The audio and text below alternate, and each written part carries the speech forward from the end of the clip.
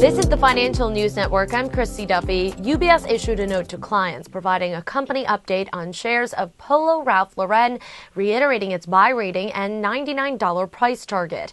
UBS analyst Michael Binetti said that while Ralph Lauren guided to gross margin compression, several of its peers, including Coach, Nike, and VFC, have reported, quote, significantly better than expected gross margin results lately, highlighting the ability to manage emerging cost pressures like freight, labor, and commodity prices.